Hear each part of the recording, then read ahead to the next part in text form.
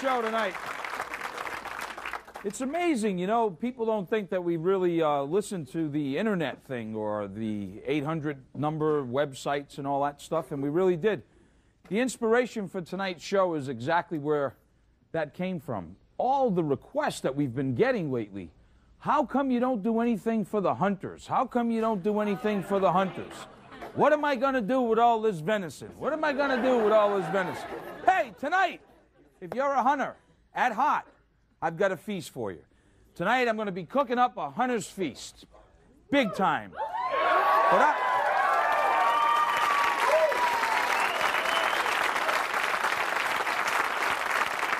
I'm talking about, how about a wild boar and foie gras terrine? Have you ever seen that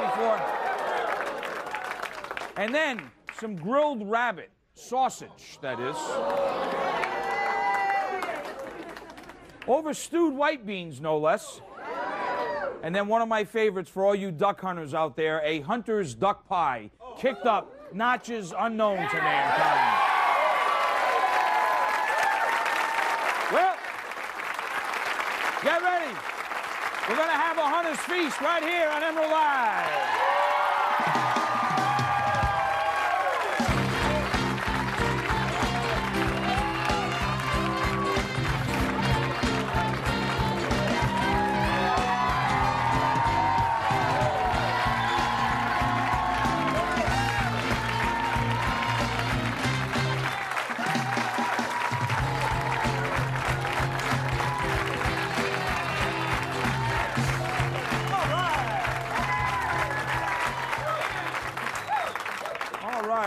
We're going to get settled here in a little bit.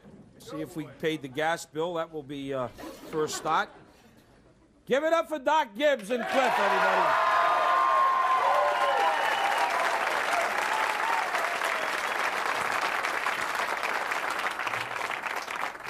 Are you a hunter at all, Doc? Used to be. Used to be. Yeah. Yeah, I got you, Doc. That was before you were married, right? Right.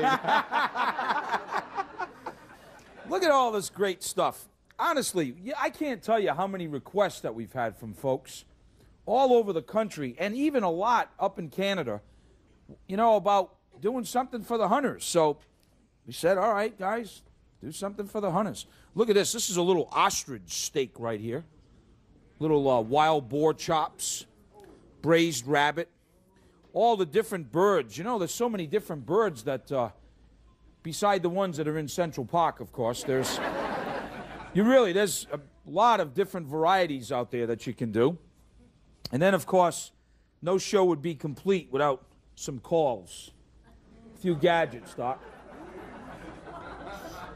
Of course, I don't know how to operate them. I thought you just used to blow in these things. We'd be out there, all the ducks would be gone, Doc, by the time we got... Oh, well. It's a good chance. Maybe I got it upside down or something. This is a goose one. There you go.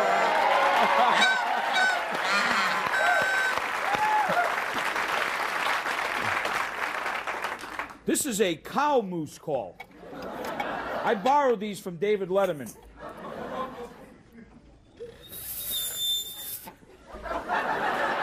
They'd be gone if you... Can you imagine that?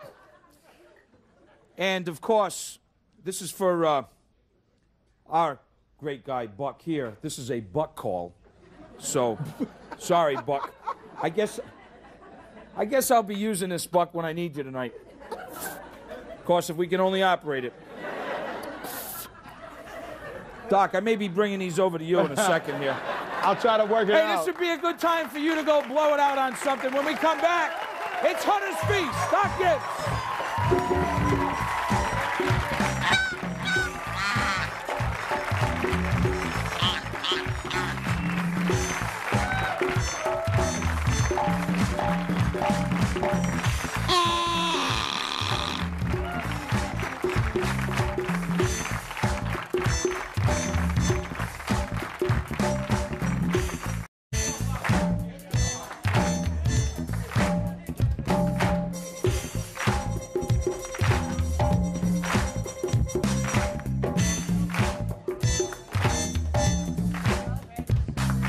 All right, Doc Gibbs.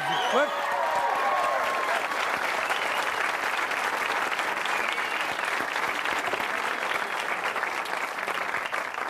So I'm going to start the old Hunter's Feast, little specialized animal down in the Southwest. And we use these a lot. We actually have some good friends at the Texas Wild Game Cooperative that cooperates with us, and we get a lot of these animals from them. And it's actually wild boar. And don't be alarmed, it's just a pork fat thing. And basically, these wild boars, they're best when they're about 60 to 100 pound range. They're mean too, I'll tell you. But I won't go there.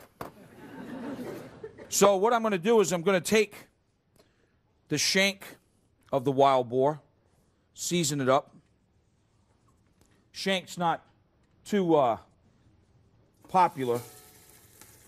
Not a lot of meat on that. Of course, I love shanks. But what I'm going to do is I'm going to take this part of the back as well, season that up. A little salt and pepper. I am really mad at myself about them calls. I just go out there with a moniker. There you go. You know what I mean? I mean, why mess around? What, go out and play in a moniker, see what animal comes up. You know what I mean? I've always said I was a lover, not a hunter anyhow, Doc. You know what I mean?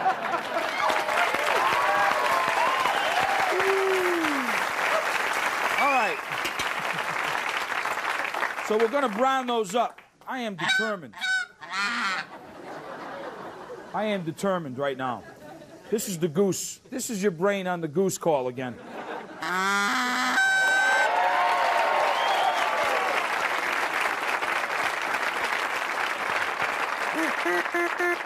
Hey, that's the duck one. I got it working now.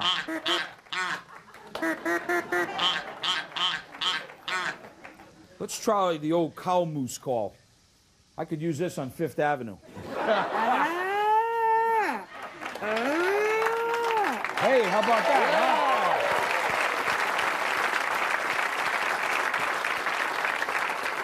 huh? And once again, for our buck, the buck call.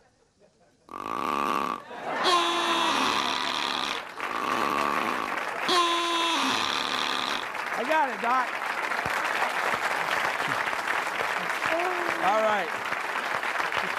We're just happy you're here, Buck. That's all, buddy. All right, now we're going to brown this up. What we're going to do is we're going to brown this. You can do this with anything, folks. You could do it with beef. It doesn't have to be wild boar. We want to get that really good and brown like that. And then the next thing that we're going to do, once both sides, all the sides get nice and brown, we're doing this because we're actually searing the outside so that we can just get as much moisture. Because generally these pieces like this don't have like a lot of meat or they're very tough. So we're going to braise this a little bit, make it even nice and moist and tender. And that's what we're doing this for right here so that we can make a terrine out of this. Don't be alarmed with that name either. I'm going to straighten that all out. Now, as soon as that gets brown, what we're going to do is we're going to add a little mirepoix, a little carrot, celery, and onions.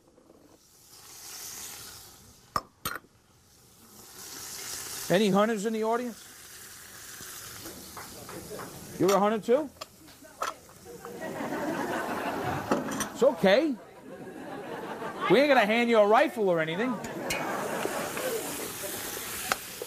Like big stuff or little things? Big stuff.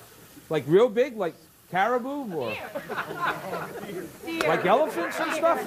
No elephant. Just deer. All right. Now, we're going to add about 30 cloves of garlic in here.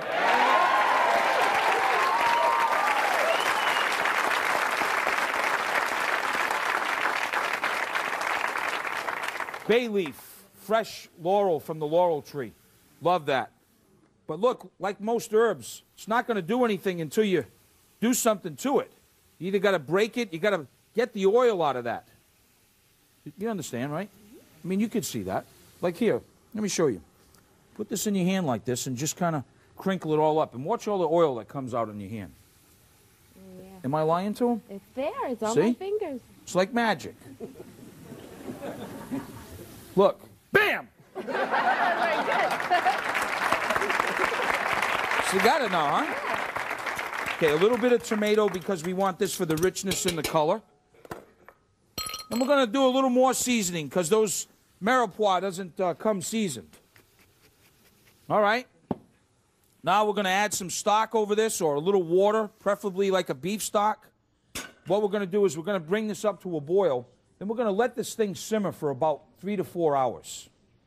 The reason for that is because when we let this cool, after it cooks that long, the meat is going to get so tender. See that? We're going to remove the meat out of these vegetables like this. Guys are really playing with my emotions. Don't let me have to get that other call out. We're going to remove the meat from the broth. You can see. Now, you can add a little wine to this if you want to. You know, you could always add a little wine. But what we're going to do is that we're actually going to strain this now. We're going to take our stock and strain this to remove the vegetables, move the bay leaf. Now we've got just the broth in there. Yeah.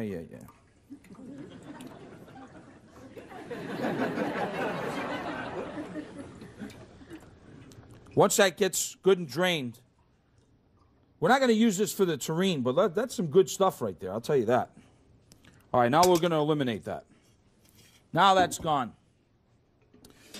Now, once this cools a little bit, we're going to pull all of the meat off the bones. That's exactly what I've done right here. This is all of that meat off the bones, strained, shredded just like that. You know what this does really well with also? The same idea? Oxtails. Happy, happy, happy. All right. What we're going to do now is I really want to thicken this stock, if you will, a little bit. It's pretty gelatinous naturally. But for a terrine, big fancy name, this is a terrine, so we can stop worrying. Okay, this is a terrine. Wow. This is a terrine on plastic wrap. Okay. You line that terrine with plastic. Now, we're going to reduce a little bit of this stock down because just like to hold a terrine, what I want to do is I've got to add something in there, and what I'm going to do is I'm going to add gelatin, just like those Jell-O pop things. How you do that? Gelatin's a thickening agent. This is granulated gelatin. It also comes in a sheet. In order to use gelatin, just like if you're going to use cornstarch, you got to dissolve it in cold water before you put it in your hot liquid for it to get thick. Same principle as gelatin. The only thing is that this is granule. So you have to do this technique. Don't be afraid when I say this. You have to bloom. I'm not making this up. You have to bloom the gelatin. What the heck does that mean, bloom? Watch. Cold water, gelatin. Then, go and get yourself one of these little baby ones. And I'm using a lot. I'm using a lot of gelatin to water ratio because you have to dissolve your gelatin. You have to dissolve the gelatin to get rid of all the granules before you add it into your hot liquid for it to get thick. Does that make sense? That's exactly what we're going to do. See how thick that's getting already? What we're going to do now is we're going to add this into our hot liquid. Going to lower the heat a little bit. So now we've got the meat that we've shredded, and we've got this jello of beef, wild boar jello stuff going on here. That's okay. Now we need to get the foie gras.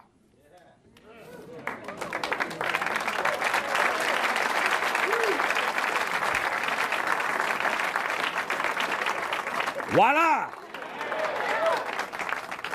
This is the foie gras.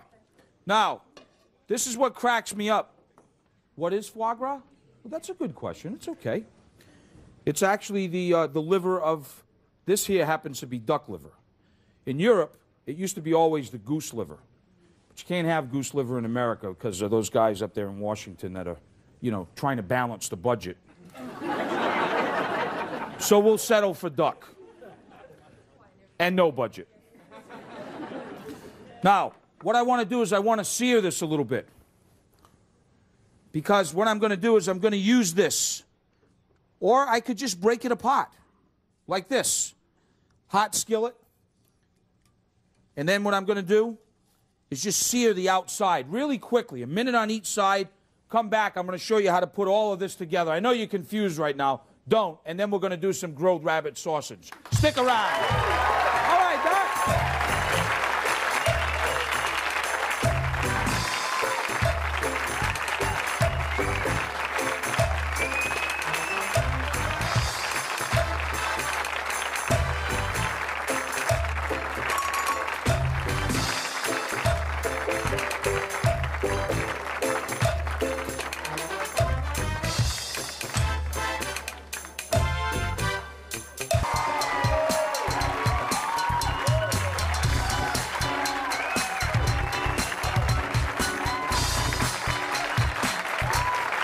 Welcome back, everybody.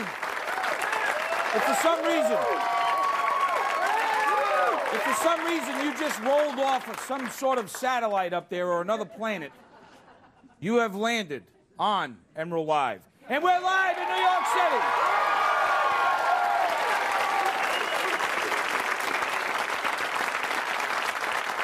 All right. I had a very, very good chef friend of mine in France named Mr. Roger Verger, who told me never, never waste this stuff. This is the fat of the foie gras, but I'm straining it. Oh yeah, a couple of crackers. Oh. What an afternoon tea. Also, as you can see, I just naturally did the lobe of the foie in half like that. The other thing that you could do is, you know, you could cut steaks, if you will, slices of the foie gras, would sear it much quicker. And it may even be easier for you if doing this at home, wherever you are, to layer, because that's exactly what we're going to get ready to do right now. So if you want to do that, some people like to leave it in a couple of pieces like that. Some people like to slice it and layer it that way. It's easier for them to layer it. So whatever works easier for you. Now, here's the deal. You want to line your terrine mold that you can find anywhere. Cooksware stores and department stores. They're real heavy because terrines are made to hold it, to mold it. Unlike a pâté, most pâtés, like a pâté, we're going to would bake this. But with terrines, you can see we're cooking the elements in it already. Okay? That's the difference. What I like to do is, now that I got all the meat out, whether it's my favorite oxtail that I said or this wild boar, here's what I like to do. I like to take some of the meat out of this bowl, work with it a little bit at a time. Because you see, if I don't use all of this, I'll do something else with this. I could make like a wild boar potato hash next with this, you know? Or I could do some sort of wild boar stew and a little gravy, you know, over some mashed potatoes. You know what I mean back there, right? Okay. Now, what I want to do also is I want to taste this, you know, because I obviously did this a day before. How does it taste? Is it too salty, not salty enough? Does it need more pepper? Is it too dry? Do I need to give it a little moisture in there? And then what you want to do is you taste that, and your brain goes, oh, yeah, it needs a little more salt. So, yeah, add a little more salt. Some pepper. I like that. Now, here's the first step.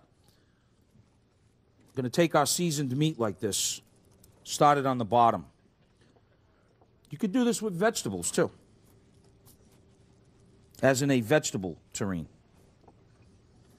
So we'll do that. Then, some people like to put like pistachios or some sort of nuts, whatever turns you on. It's your terrine.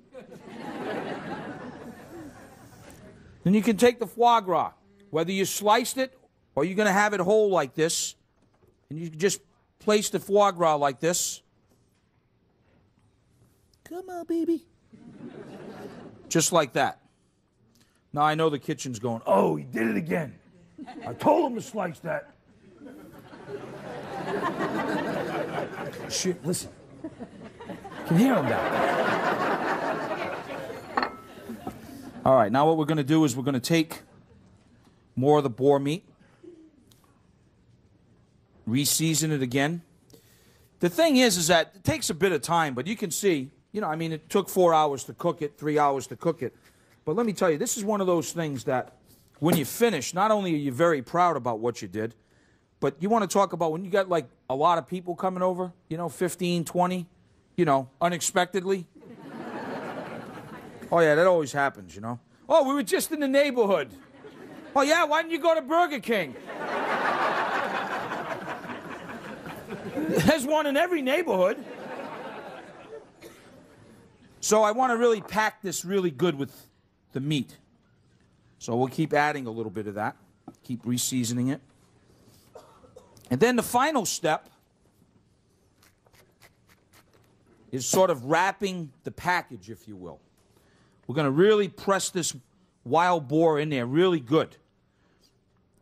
The reason why we shredded it also is because you remember that broth that we had? Folks, this stuff right here, when it starts getting cool, I guess I could use it. Gadgets everywhere. When it starts getting cool, you don't want to put this on too hot. But after it cools a little bit, what we're going to do is we're going to start pouring that. Not only is it going to get nice and moist again, this meat that we talked about, but it's going to just kind of hold this thing all together, you see? Great thing about these terrine molds is that they'll hold that shape. Now, once we get all that in there, perfect. Then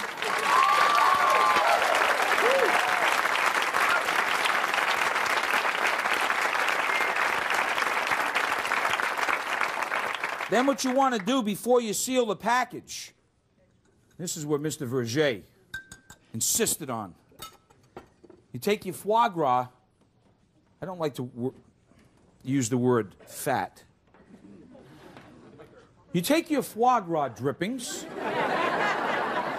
and you add the foie gras drippings right at the end, on top like this. It's a food of love thing.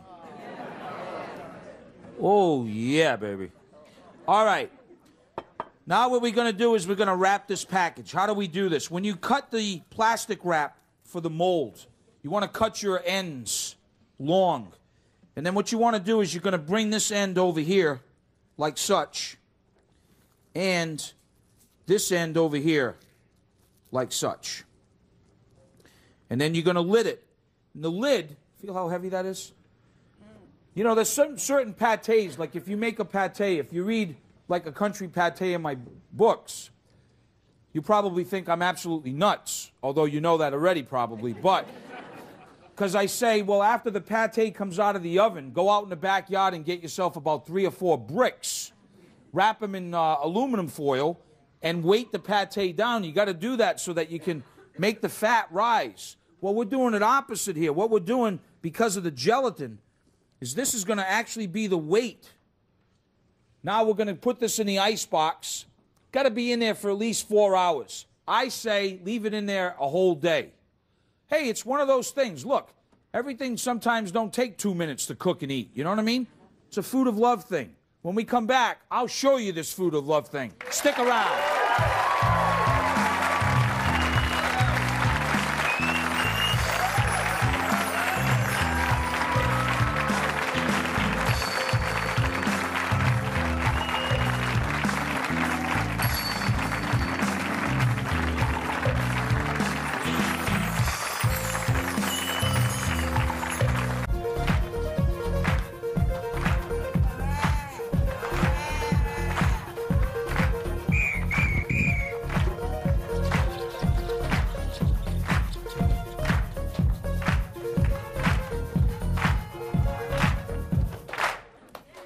For Doc Gibbs and Cliff.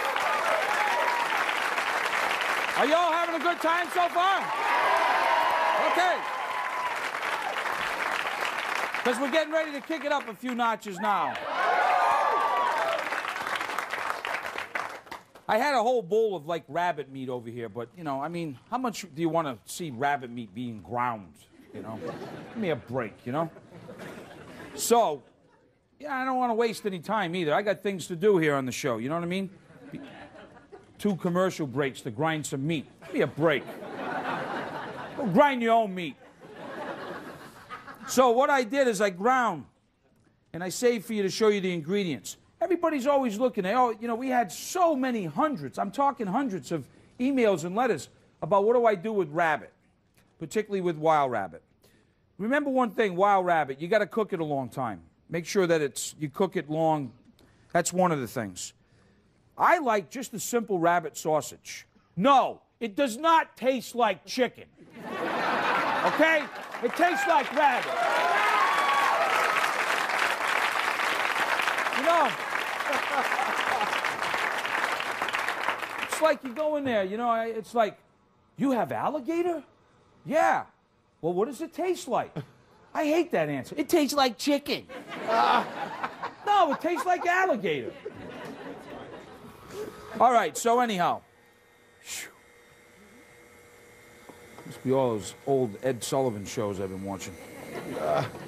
So we're going to take the rabbit meat, no bones. I also added some bacon.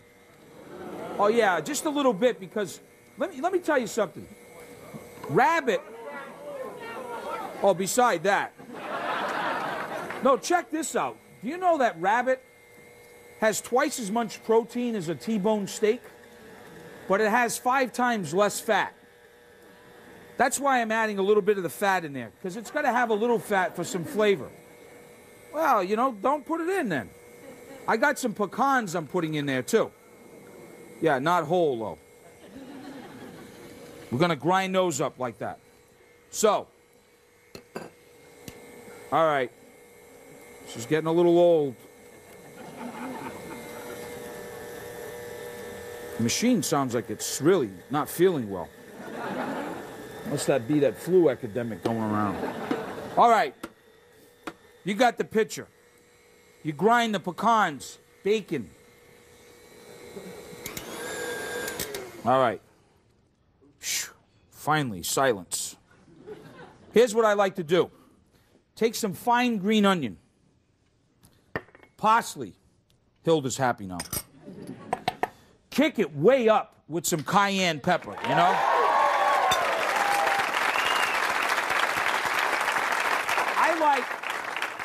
I like thyme, and I'm using dry thyme. I like thyme in this. Some people would say, hey, add some fennel seeds. If you add fennel seeds, like when you make pork sausage, you know, and they have that fennel in there, before you add it in there, do me one favor. Just cover it with water, bring it up to a boil, steep it. Let it steep really good, and just use the liqueur. You can cut down on the seeds. I hate that. You having breakfast, you just roll out of bed, you ain't even read the paper yet, you got seeds in your teeth. I mean, I don't know. If you like them, go ahead. And then I'm going to add a little bit of my spice. That's how simple. Then I'm going to just get down and dirty over here for a little bit, because I'm not going to put them in casings. What I'm going to do is I'm going to make it simple. You can do this at home. I'm going to make them in little patties. Like little, yeah, you got it. Yeah. Mickey D's will probably have it soon between some hot biscuit or something. Some rabbit sausage. All right, now, it's no big deal. Look. Got a patty here.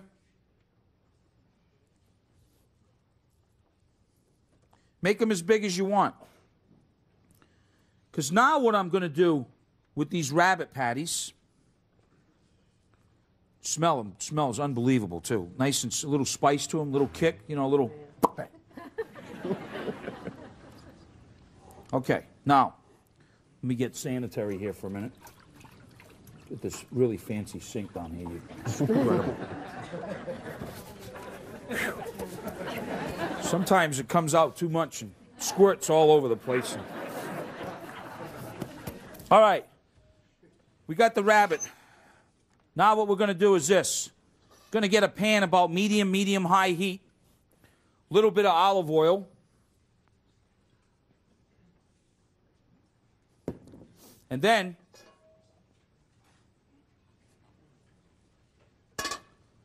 we'll season the outside a little bit. Then what we're going to do is we're going to start searing these rabbit patties and make sure that oil gets a little hotter than what I have it right now. Now, what are we going to serve with them? Easy. Watch this. I took some cannelli beans. You could do white beans, red beans, whatever you want. I take some shallots. Garlic, cut the long way. Some fresh thyme.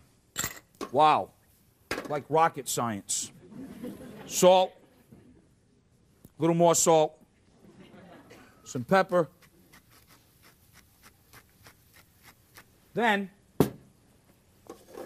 take a little bit of spinach with my blanched cannelli beans or whatever bean you like. No problem. Then what I do is I like to add a little Creole mustard in there just to kind of, it's a great combination. Then what I do is after they cook a little bit, I add a little stock in there. Let them simmer. So now I got our rabbit sausage on. Got our cannelli beans on. Now,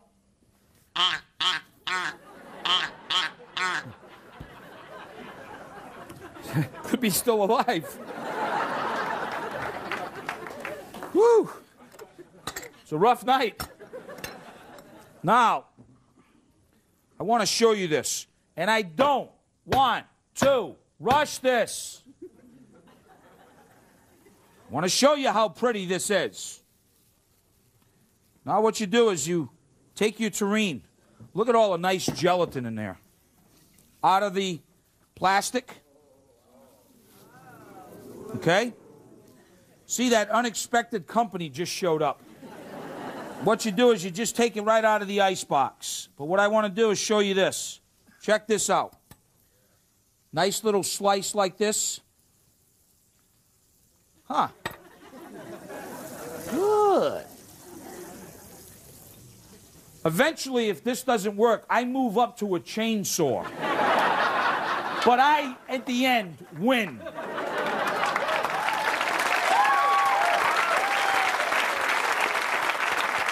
Look at that. You see that? All the meat, the nice gelatin. Look at the foie gras. We're going to slice it up. We're going to have a party. Stick around.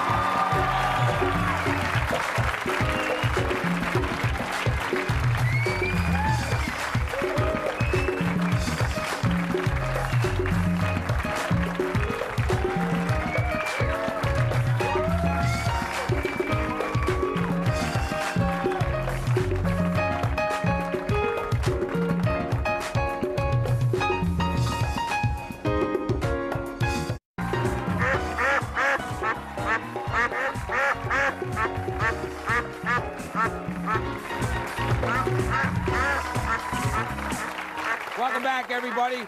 We are kicking up the old Hunter's Show, notches unknown to mankind here on Emeril Live. All right. We got a bunch of folks out there now. You see how the gelatin just like works like that? Isn't that beautiful? Nice pieces of foie gras. Guys got some of that out there? Little slice here. See, the gelatin holds it all together real nice. Nice little terrine of wild boar and foie gras. You guys like mustard? You like mustard? My kind of guys. Okay, I've got a little double action here for you guys. Hope you enjoy. Thank you. Double action here. A lot of people don't know. Here you go, guys. Thank you. Enjoy. A lot of people don't know what to do with those birds. They go out there. 109 varieties of ducks are out there. You know what I mean? They don't know what they're shooting. Then they get them home. They don't know how to store them. In the South, after we clean them, we put them in the plastic milk cartons, fill them with water, put them in the freezer. That way they stay in a block of ice. Keeps the birds really happy in there. You got to know your bird. You got to know what kind of bird that is and where it's eating. God help you if you have one of those ducks that only eats fish. Can you imagine how that duck's going to taste? Anyhow, we won't go there. I got a little mirepoix, carrots, celery, and onions that I'm sauteing. And then I'm going to take some of the duck meat. Discarded, I got some mallards, I've got some teal, got a bunch of wild duck in there. I'm going to add that duck meat in here. Stop browning that duck meat up. Now, if you want to add wine, you can add wine. I'm going to add a little thyme, little oregano, crushed red pepper, and some salt. And let that duck meat just kind of cook a little bit. Now, meanwhile, I took those delicious rabbit sausages, or rabbit patties, put them inside the oven. Got more in there, too. Doesn't that look good? So, how you can serve it up is you just take some of those delicious cannelli beans that I put with a little bit of mustard like that and spinach, just on the bottom like that.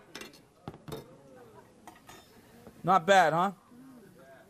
And then, take our rabbit sausage. If you want to have two, you can just have two. If you want to have three, have three. I'm going to have four.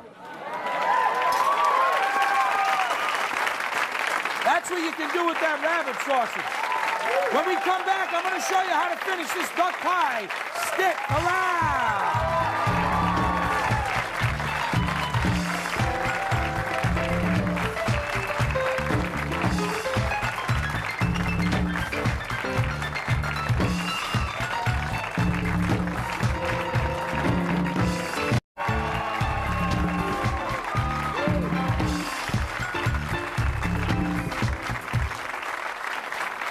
Welcome back, everybody. Emeril here, and it's a little duck party we're having right now. A little Hunter's duck pie. I added a little tomato paste in there. And whatever kind of button mushrooms you want to add, slice, button, whatever, you can add those in there.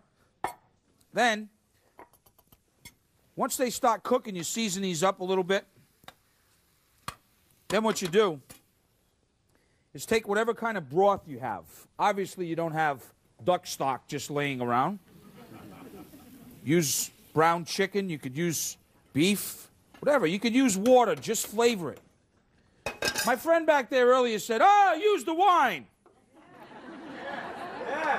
Okay. Now watch this. See, I got some flour here, right?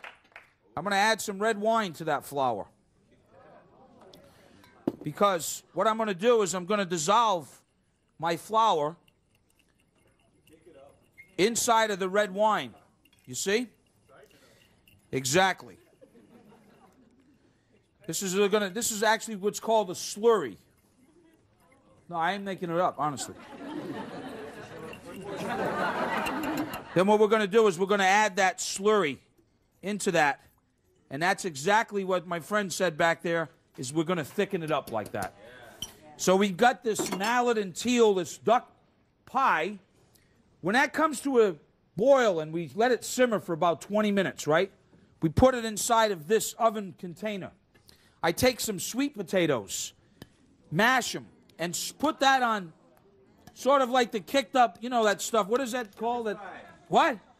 Yeah. Well, this is the new shepherd's pie right here. You blast it inside of the oven when you're ready. And let me tell you something. The sweetness that this does from the sweet, look at that. Instead of regular potatoes, you just kind of, yeah. Look at this. Does that not look good? Hey, what can I say? It's the hunting show, right? I'm Emeril. Thanks for joining me tonight. I'll see you all tomorrow, everybody.